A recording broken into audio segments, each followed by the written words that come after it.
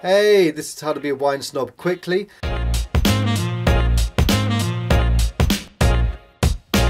So first up is your bottle of wine. It will tell you already the country, the region and the grape, and that means that you'll be already one step ahead of the crowd as far as my experience is concerned.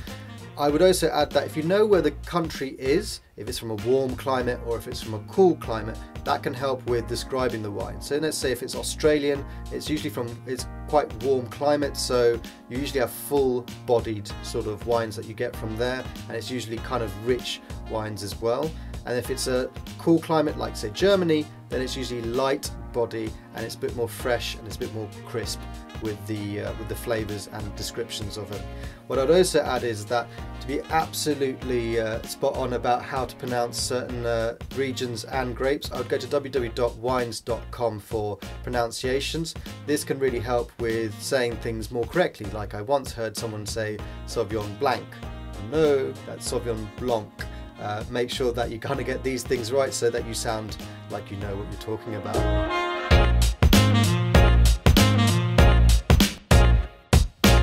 Wine Folly has a great table of flavour profiles from you to choose from. So if there's a grape which you could say is like a Sauvignon Blanc, then they will give you a whole list of flavours that associate themselves with that particular grape. And it means that if you're then trying to look for certain flavours from a wine, you can kind of pick them out and go, oh yeah, it does taste like gooseberries, or it does taste like melons and lemons as well. This is a great kind of way of learning about how to describe wine, so I definitely recommend it. Royal Parker's website and Vintage Chart is a great way to see which regions have had really good years, and it shows the ratings of those particular years. So for a cheat code is 2005s, 2009s and 2010s were very good years for Bordeaux and in general quite a few other places. But there was also a bad year, which is 2013, so that's a great way of talking about one good year and one bad year. In fact, if you mention UK Berry Brothers and Rudd, Justerini and Brooks and Cornio Barrow as places you've invested your wines in, that is top-notch snobbery. A cheat code for this would be, oh, I've got myself a case of Burgundies, hoping for them to age and get to their peak. Brilliant investment value. That would be complete class on your part.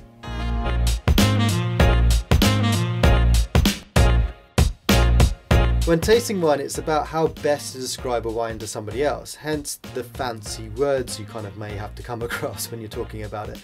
So Shiraz, Cabernet Sauvignon, Nebbiolo, those are like big, full-bodied kind of wines. So let's kind of think about black fruits, you know, sort of black currants, black cherries, and especially type in black fruits into Google. It'll give you a huge list of sort of flavours to pick from, especially when you're describing that.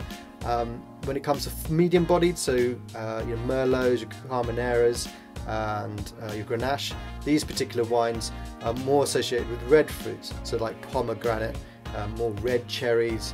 These kind of words should be coming up, and again you could probably type in red fruits and you'd probably get a list there. For white wines, think of floral and yellow fruit. In fact, type in yellow fruit to Google and you get a whole list. Some of them I can mention already, which is bananas, yellow apple, melons.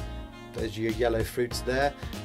We also have kind of greener fruits, which you can kind of think of more of your grocery as such.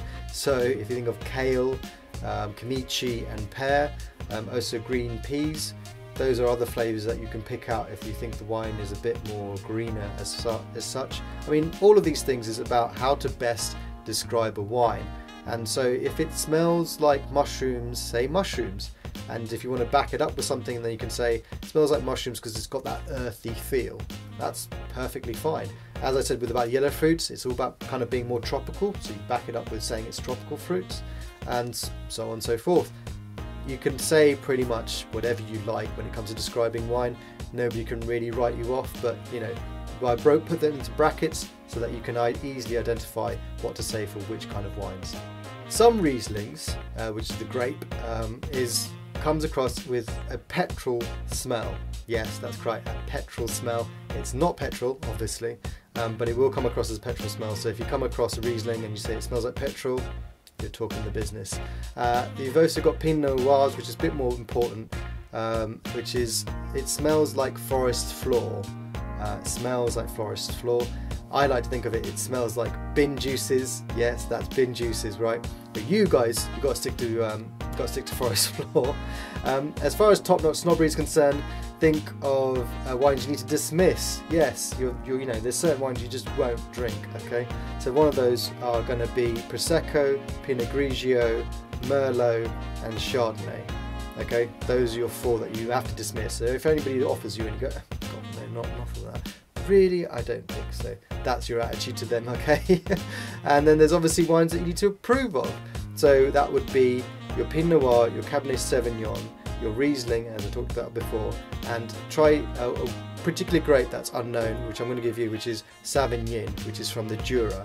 And if you guys can kind of do that with most wines that you're drinking, which is, you know, if you can relate the grape to the region, that's really helpful. So like Nebbiolo, which is Barolo, or like Shiraz, which is obviously from Australia, and Malbec, which is from Argentina. These kind of help with making you sound much more like a wine snob. So guys, keep up the snobbery and stick with us for more episodes. Like and subscribe, and we'll see you soon. But as for me, I'm going to get myself into this particular wine here at the moment. Where's my glass gone? It's just disappeared. Got it. Have you really? Yeah, hold up. There we go. Much more happier. Oh, hang on, it's not open. Guys, thanks for watching our video.